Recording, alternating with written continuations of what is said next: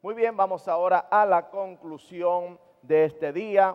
Se encuentra en Josué, libro de Josué, capítulo 10, el versículo 31 y versículo 32. Ya nuestro hermano, el doctor Puertas, está preparado para enseñarnos en la conclusión del día de hoy. Y la lectura la tendrá nuestra hermana Arangeli Flores. Adelante, hermana. La bendición del Padre, del Hijo y del Espíritu Santo. Amén. Y Josué y todo Israel con él pasó de Libna a Laquis y acampó cerca de ella y la combatió.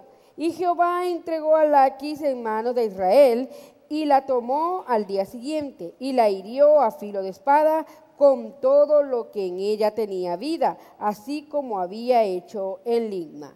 Señor, gracias por esta palabra que ha sido leída.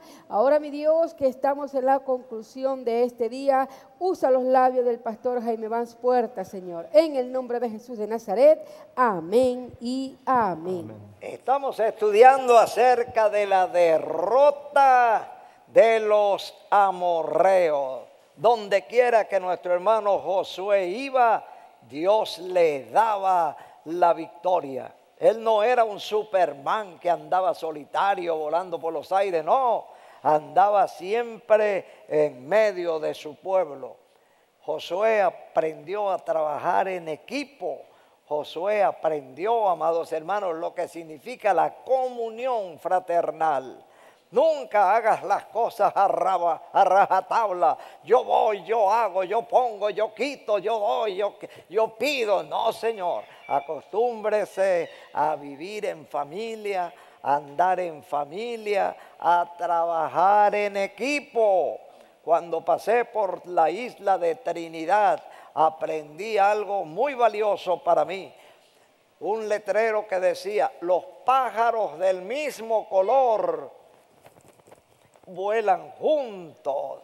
Eso significa que usted nunca va a encontrar un perico metido entre los loros o entre los guacamayos. Usted nunca va a encontrar un tordito, esos pajaritos negritos metidos dentro de los cucaracheros. Cada uno anda, mis amados hermanos, dentro de su rebaño, dentro de su manada. Aquí tenemos la estrategia de Josué en el versículo 31. Dice así, oigan esto.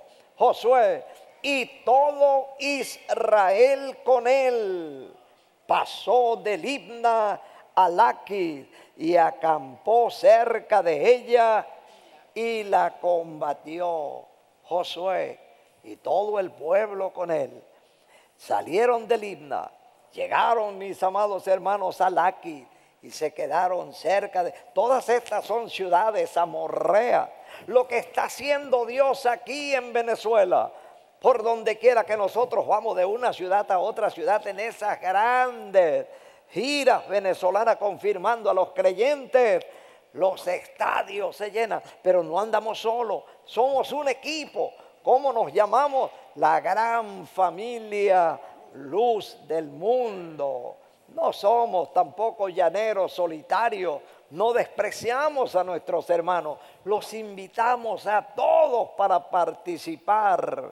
Qué lindo allá en Colombia, una iglesia, amados hermanos, de esa super iglesia grandísima.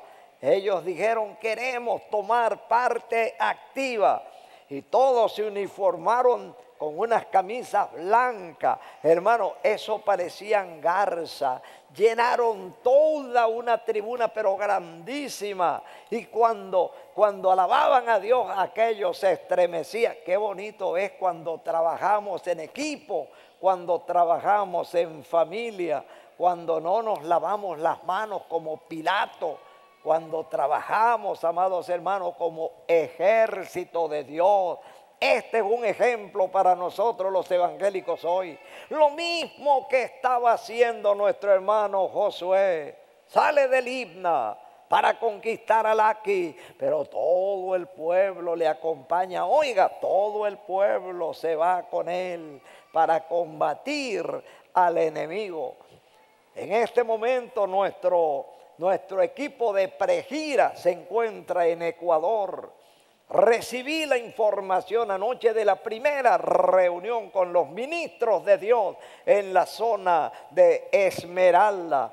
Aquello, amados hermanos, es un diluvio de amor, un diluvio de bendición donde todos están unidos para ver la gloria de Dios, la visitación de Dios en esta gira 2017 ecuatoriana, confirmando a los creyentes. El mismo Dios que nos ha dado las victorias en Venezuela, que nos las dio en Colombia, es el Dios que va con nosotros para el Ecuador. Me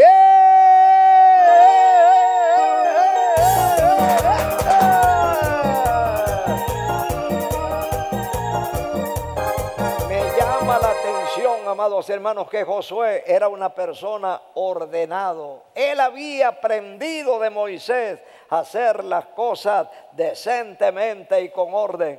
No llegó alocadamente, acampó cerca de Libna, mis amados hermanos, y está listo para tomar posesión de ella. Dice la Escritura que pasó de Libna a Laquis y acampó cerca de ella.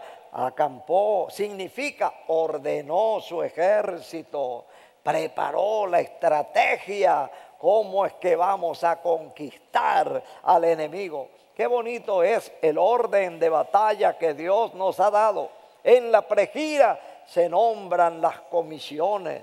Los pastores reciben sus comisiones, cada uno en lo suyo, cada uno trabajando al rojo vivo. El que está de protocolo es de protocolo. El que está dedicado a la intercesión, a la oración, tiene un ejército que le acompaña en eso. El que está encargado de la publicidad, va a la publicidad. El que está encargado, mis amados hermanos, de los medios de comunicación, cada uno va a lo suyo.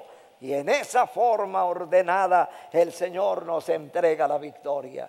No es el hermano Puerta que llega como un paracaidista que viene bajando. No, Señor, cada cosa en su lugar. Mire lo que dice el versículo 32. Dice, y Jehová entregó a Laquis en mano de Israel. La Biblia dice en número 14, versículo 8, dígalo conmigo, cielito, si Jehová se agradare de nosotros, Él nos llevará a esa tierra y nos la entregará. Hoy nosotros tenemos un enemigo, no es Libna, no es Laquis, no son los amorreos. Hoy los enemigos del pueblo son los bachaqueros. Que el Señor reprenda al diablo. Amén. Pero el Señor nos va a dar la victoria. Amén. Sobre los bachaqueros. Amén. Bendito sea Dios. Jehová entregó a Laquis en mano de Israel y la tomó al día siguiente e hirió a filo de espada con todo lo que en ella tenía vida, así como había hecho en Libna. O sea, que lo que hemos aprendido, amados hermanos, de trabajar en equipo, ay, ay, ay, cuando salgamos de la vigilia y los hermanos se encuentren con comida abundante, eso va a ser como cuando estaba pasando el pueblo de Dios en Samaria por una gran hambruna. Era un hambre tan grande que la cabeza de un burro la vendían por 80 siclos de plata. Oiga, una cabeza de burro valía como el precio de 3 esclavos. Estaban escasas las cabezas de burro y se comían las cabezas de los burros. Y el profeta recibió de Dios la revelación de lo que iba a suceder. Y dijo, mañana tendremos comida abundante. Mañana un ciclo de flor de harina valdrá tanto. Y entonces el ministro de Hacienda dijo, el profeta se descontroló. Es imposible. Aunque Dios abra los cielos, eso no puede suceder. Y el profeta le dijo, tú lo verás con tus ojos, pero no comerás de esa bendición que Dios va a dar, porque no has creído en la palabra de Dios. Ay, bueno, eso lo veremos. Claro que lo vamos a ver. pero tú lo verás con tus ojos y no comerás. Hermano, lo que Dios le estaba mostrando al profeta ya estaba sucediendo. Es que la Biblia dice, antes que clamen responderé yo, mientras que aún hablan yo habré oído.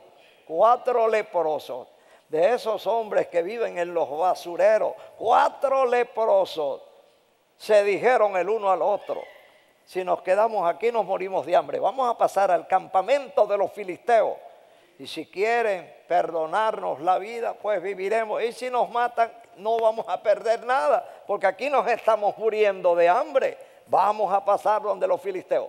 Hermano, se acercaron al campamento de los filisteos y empezaron a ver trapos regados, vestidos, armamento, comida. Cuando llegaron al campamento estaba todo el botín y ellos comieron y comieron y comieron y comieron, se saciaron que ya no les cabía más, y luego se miraron el uno al otro y se dijeron: no estamos haciendo bien, hoy es día de buenas noticias, y si nosotros callamos nos alcanzará nuestra maldad.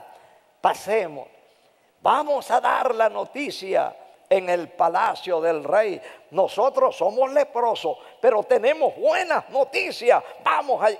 Hermano, y cuando llegaron los leprosos para dar las buenas noticias y llevaban la muestra, llevaban la comida, el pueblo se desbocó. Todo el pueblo salió para el campamento de los filisteos, que el Señor había puesto un rumor, un ruido, y abandonaron el campamento de los sirios. Y cuando el pueblo salía, aquel ministro incrédulo que había dicho: ni que Dios abra las ventanas de los cielos, eso no puede ser, hermano, se atravesó como si fuera un fiscal de tránsito para dirigir el grupo, el tropel de gente que venía. ¿Qué dice la Biblia? Lo aplastaron, lo mataron, ahí quedó como una estampilla en el suelo. Y el pueblo fue al campamento de los sirios y comió y se llenó. El sábado tendremos abundancia de comida en Guanare. Bendito sea Dios. El sábado, mire, no traiga una bolsa, traiga un saco. Por supuesto que tiene que traer plata en el bolsillo, porque ¿cómo volvemos a comprar? Si ustedes se llevan la cosa sin pagar, entonces no vamos a tener. Habrá abundancia. Que ninguno de nosotros vaya a tener el espíritu de incredulidad que tuvo ese ministro de Hacienda. Vamos a creerle a Dios.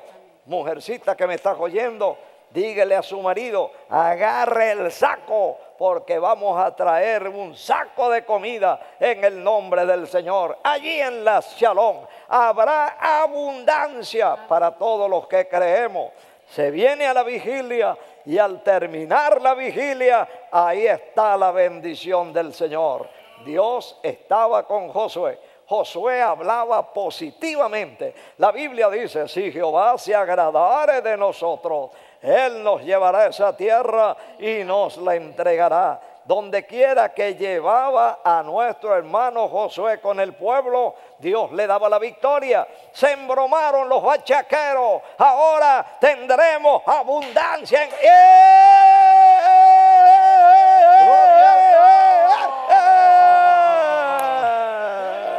Gloria a Dios, gloria a Dios, gloria a Dios.